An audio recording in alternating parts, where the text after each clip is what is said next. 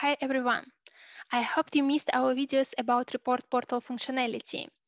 We've just released the version 5.4, which consists of many enhancements and fixes from backend to UI.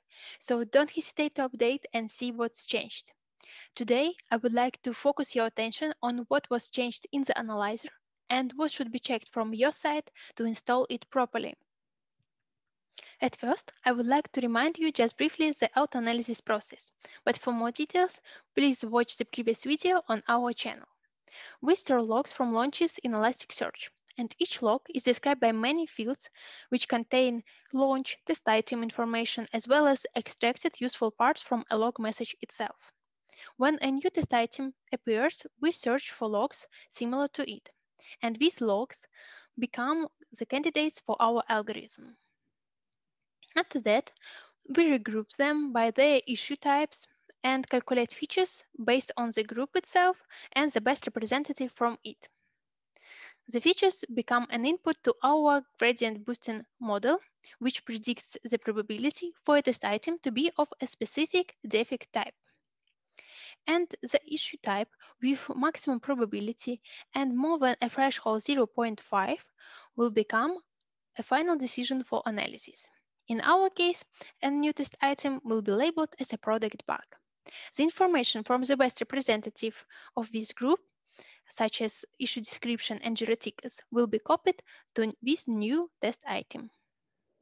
Now let's go to changes. We've added more options for the number of log lines in the settings. It will help you to choose the most appropriate log lines quantity to restrict what log parts will be used for auto-analysis. Together, mean should match and number of log lines are our compulsory condition for auto-analysis, but we also use other information from your logs to find more relevant results for your use cases. Our users shared interesting use cases, and we decided to address them and add to our algorithm. It turns out that sometimes test automation engineers change their mind on the real reason for test failure, even though they reported the same log lines for this test item. This can happen due to new circumstances or the real reason was revealed just after some time. That's why we would like to override the previous results by the new ones. So how it's solved in our algorithm. When a new test item appears, we search for similar logs, and we give more boost to recent test items with the same test item unique ID, and we will filter out all the results for the same log. Also, we add a new feature as an input, which represents the latest defect type of a test item unique ID. The left line stays the same, and the model gives us the probability for a test item to be of a specific issue type. According to our experiments, this feature helps the model to give higher probability for the latest results. Let's demo our first case. We have one launch and let's pick up one test item. For example, test item SQL exception. We think that it has a system issue defect type. So we expect that in the next runs, at the same launch and with similar logs, our test item will be labeled as a system issue. So I am importing a new launch and let's start auto-analysis.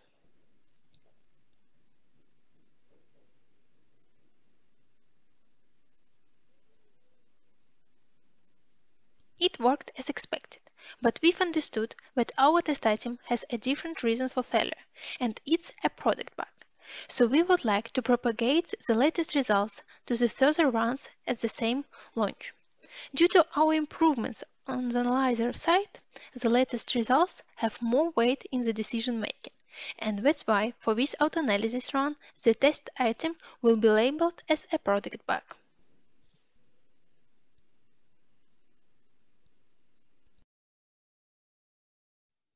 We've decided to add even more personalized project modeling.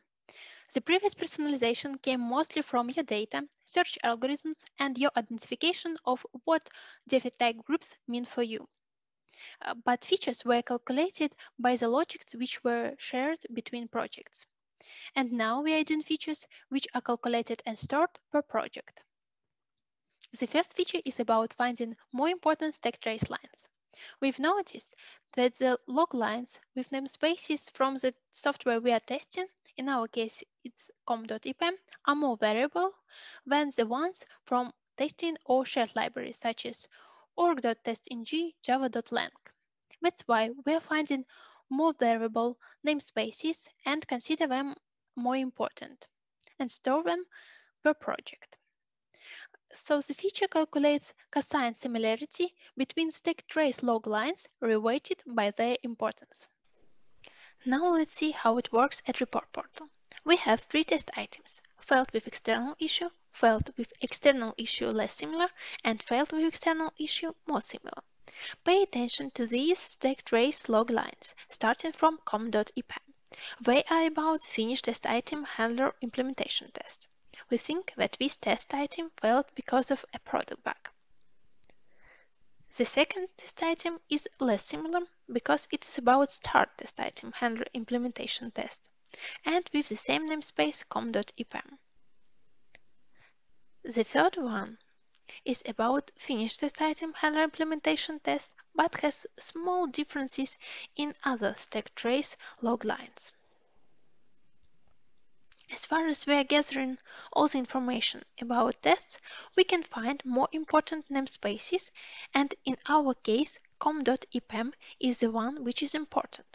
That's why we would like to connect only failed with external issue more similar and assign a product bug issue type to it. The next feature is about multi-label language model trained on the log message without a stack trace. We train random forest classifier on TF-IDF, unigrams, and bigrams for each defect type: automation bug, product bug, and system issue. The global model has 3 defect types, and it's trained on the data from 6 projects. You have these labels since the start of the project. But then, the custom model for your project will be also retrained, as well as for your custom defect subtypes. When you have at least 100 label test items, the custom model will be tried to train. If the training is successful, the model will be saved into a menu or a file system as you set up. The model is incrementally retrained each time a new portion of 100 test items are labeled. Now let's see how this feature is calculated. So we take a log message from a new test item and predict the probability for it to belong to a specific defect type. In our case, we are interested in probabilities for it to be either a system issue or a product bug. The REST pipeline stays the same. The gradient boosting model predicts the final decision based on all features we've calculated. Now let's demo our last case. We have 2 test items. The first one is about no such element exception and not finding a button Run Demo. We think this is an automation bug. Let's take a look at the second item.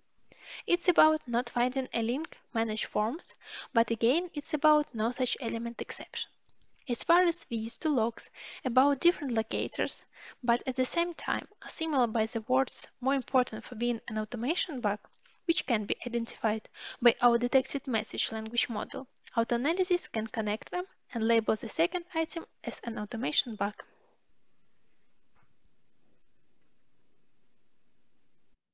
Now I'll explain what's changed in the relationships between services used for analysis. We have our main instance of the analyzer, which indexes and search logs in Elasticsearch, and takes models from menu or file system.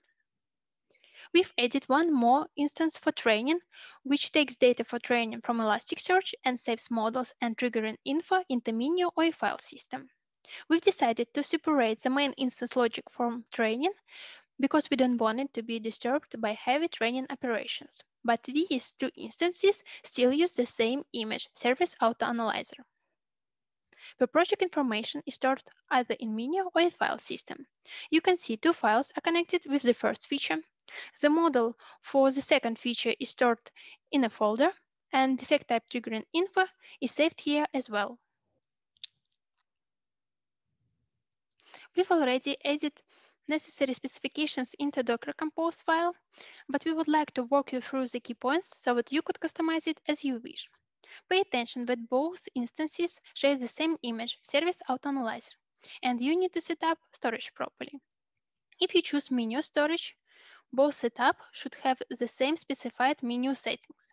If you choose file system storage, both instances should point to the same mounted storage. Analyzer train instance should contain specification for the environment variable instance task type with the value train, because it's responsible for the training part. And we don't want to add parallelization here because of possible heavy operations, so please set the value 1 into the environment variable with Gary workers. We have improvements in the quality, plus 6% on average in comparison with the previous version. Metric blocks for some projects are shown here. Let's sum up. We've added more options for number of log lines in the settings and new features for gradient boosting algorithm. We boost the latest defect type for artist item and added per project features, such as identifying more important namespaces in the stack traces and train detected message language model. So you have more personalized algorithm for analysis, which makes fewer wrong decisions. Thus, you have more accurate analysis. I hope you will like our changes. And if you have any questions, please comment here or ask a question in the Slack channel. Thank you for your attention and take care.